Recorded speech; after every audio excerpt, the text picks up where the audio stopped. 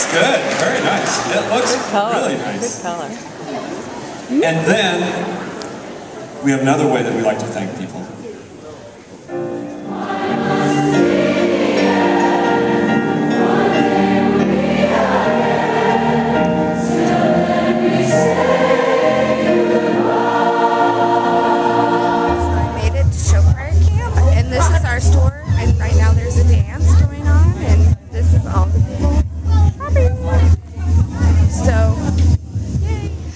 So I made it to Decatur, Illinois, to Millikan University to Showchoir camp.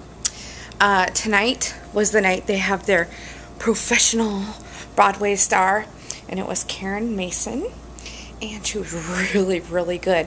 I guess she just finished that new show, Wonderland, that has already closed. It closed within, like, I don't know, somebody can correct me, but like 30 showings or 30 days. It didn't last that long at all, but she sang a song from it and she was amazing. And so afterwards, so tonight Russ was like, well, I bet they're downstairs at the hotel sports bar or whatever if you want to go say hi or whatever. So I went in and talked to her, which I'm shocked because most of the time I'd be like too shy to go talk to her, but she was very nice and very talkative and talked shop with me, which was kind of funny because I'm like, she probably doesn't want to talk about singing. But anyway, she did. She's very nice. Other than that, I got here 4 o'clock Illinois time, 5 o'clock Indiana time. Well, let's start before that.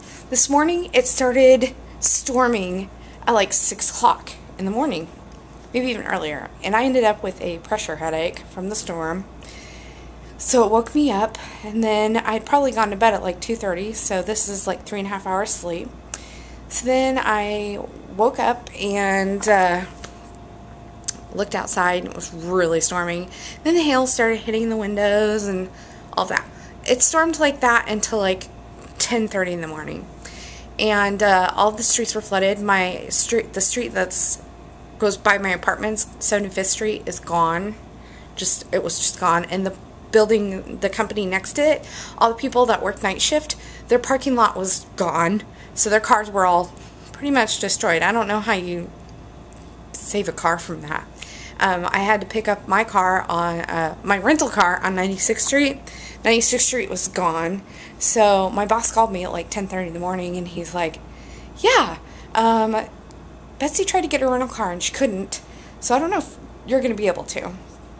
But by the time I went, which was around noon, I was able to get to it with a few detours and get my car.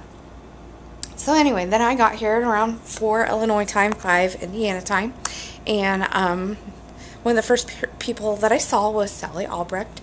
She worked for Alfred Publishing, and she was so nice to me, which I really liked, because some days you meet composers, arrangers, and you're like, you could be nicer. But anyway, she was really nice. She gave me a hug, asked me how I was, and that's so nice. And then I came back, checked into the hotel, and then went back and we all had dinner. Sally and Mark Brymer, who works for Hal Leonard, and my boss, we all had dinner at a little Italian restaurant.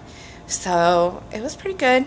I'm not big on going out to eat for Italian, as my friends know, and as my boss actually knows, because he used to take us out to eat, well, every year for Italian at Christmas. Last year we had Mexican. But anyway, I get off topic. So yeah, dinner with Mark Brymer and Sally Albrecht and my boss, and then a show, which was the kind of cabaret-ish thing with Karen Mason. So it turned out to be a pretty good day. What I did record was they always sing to their guest. The kids sing at camp. I think it's hard to say goodbye or whatever it's called. Well, I'm sure they'll sing it again, but I would have recorded the singer, Karen, but even the kids were being really good about it, and I didn't want to be a bad example and record. So maybe later in the week I'll get some more of the kids or something. I know they'll record the kids singing and stuff like that. So, all right.